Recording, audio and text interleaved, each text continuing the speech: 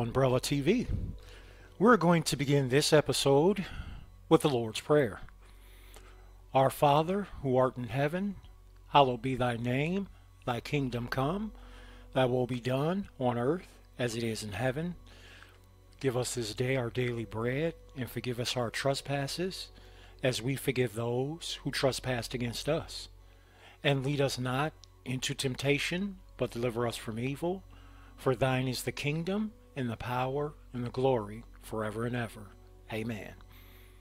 Well, before we go any further, I just wanted to give an update as to why I haven't been posting videos over this last week.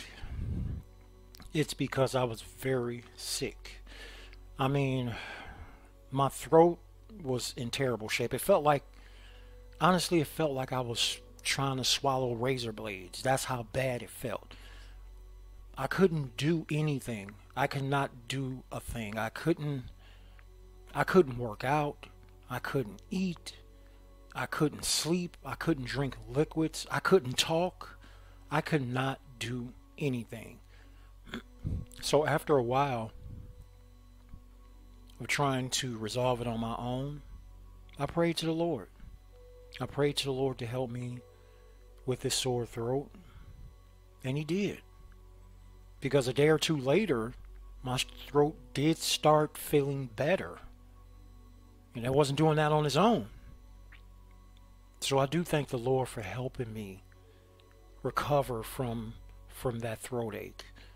And basically, that was the reason why I wasn't posting videos. But I did see some videos during the week that I wanted to reply to. Specifically one where you gave me a thumbs up. Well, not necessarily a thumbs up, but more or less, you named me by name and you thanked me. And that meant a lot to me. It made me happy. I'm not gonna lie, it made me happy. So I really do appreciate you thanking me like how you did. One moment. Yeah, so I do appreciate you thanking me like how you did. That meant a lot to me. But also, what I saw over this past this past week, was I saw quite a few videos from mainly women that were into the Word who said that they were interested in getting married. But I didn't see any guys' responses to that. It's like, I guess most guys, they hear marriage and they go like running like a vampire from garlic or something, I guess. But again, whether it's a man or a woman, everybody's at a different stage of their life. Some people, that's not for them. Some people would really like to do it. I've never been married. I think it might be fun, depending on if the person that I'm interested in, if she's into the Word, we both put God first. I think it could work. I really do. I think it, like I said, I think it would be fun, But of course, I've never been married, so I have no clue how all that would work. But I believe if we have God as our foundation, everything will be fine. Okay, so let's get into the Word here.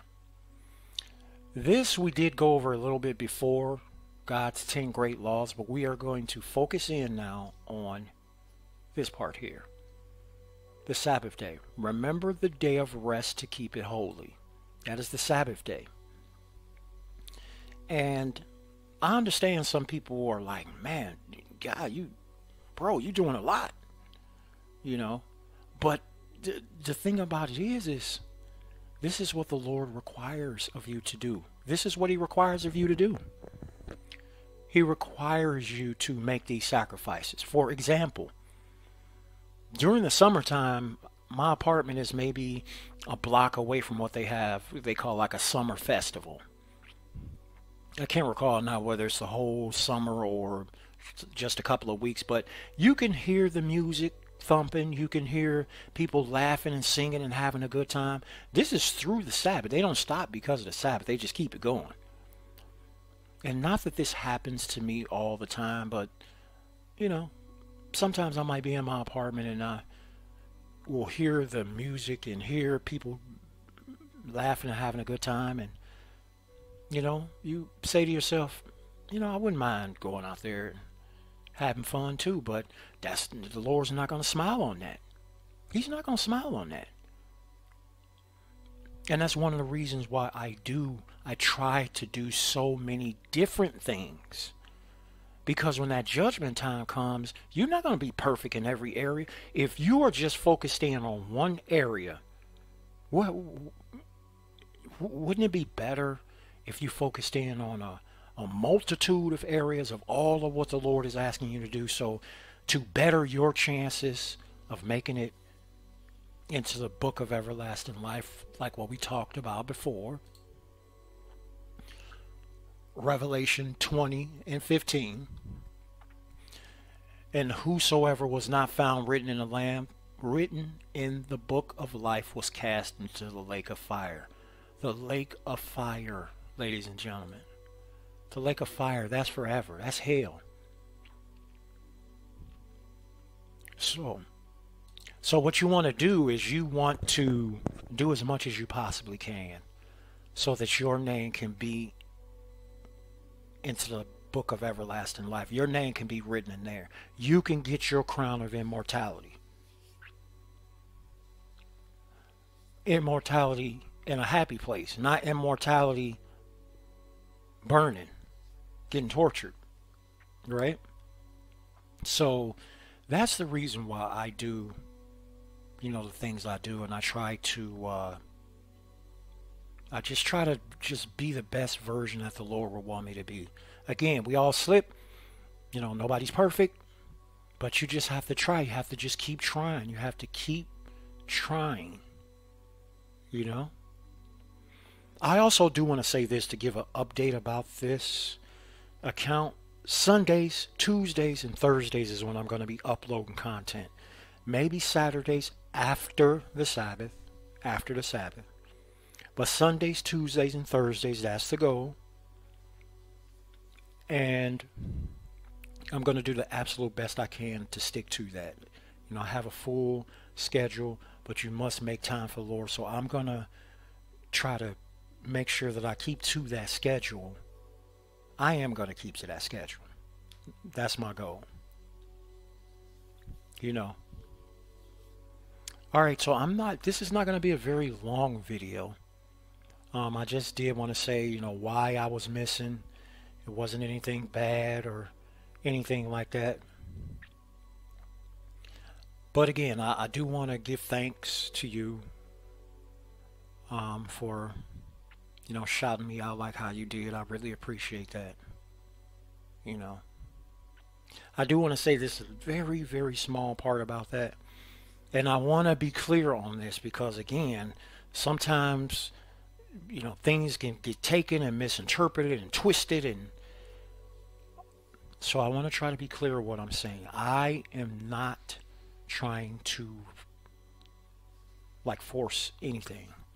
I am not trying to push anything. I am being very patient with this because the children of God is a very small group of people, relatively speaking to the population of the entire world. We're talking thousands of people. Even if we went to the max, 999,000 people, that's one less than, well, 999,000 is a little bit less than a million. So there's not a lot of us who are in that group. We're very rare. And I just feel like I don't want to walk away from my blessing. Not so soon. I don't. I really want to give it an opportunity.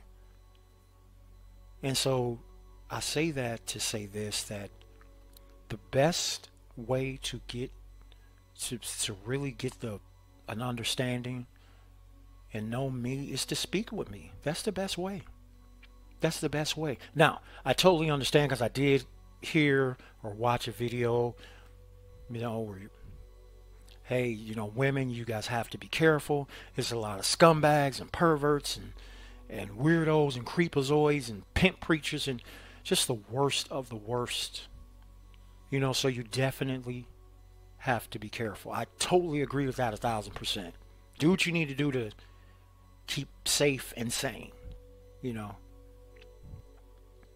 But, all I can say is what I said before. I'm a very normal person. If there are some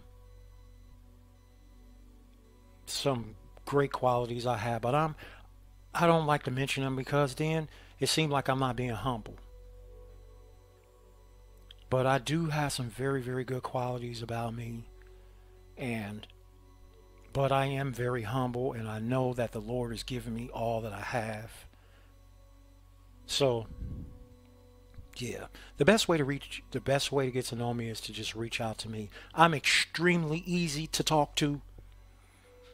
Extremely easy to talk to. Strangers feel comfortable talking with me, which is one of the reasons why my degree is in political science. I like to be a politician. I like to be one of the few politicians who people could actually trust and know that when I say something, you're going to know that what I'm speaking is the absolute truth because I'm going to keep my word. If I can't do it, I'm going to let you know. You know what?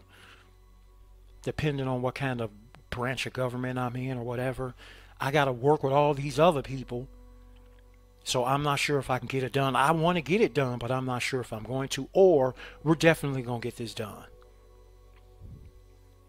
But that's my degree, is in political science, because that's what I like to be, a politician, but one of the good ones. And now I brought that up again to say that I'm an extremely easy person to talk to. Nothing bad is going to come from that. Absolutely nothing. And I absolutely mean you no harm. I only want good and positive to grow from this. Nothing bad, nothing negative, not just positive, joy, happiness, good memories that could grow from this. Nothing bad, nothing at all. But okay, I'm going to go ahead and wrap it up with this. I did want to give you guys that update. Remember, Sunday, Tuesdays, Thursdays, those are the days for content, maybe Saturday nights. I've been out because I've been sick, but I'm starting to feel better now, about 60%. I'm not to an extent where I can start working out again, because when you don't eat properly and you don't drink liquids properly, and your body just becomes naturally weaker. But as I'm starting to get more into the routine, my strength will recover and I'll be able to get back into working out like I like to do. But anyway, I'm going to go ahead and let you guys go. It was a joy speaking with you. You guys stay blessed, and I'll talk to you later.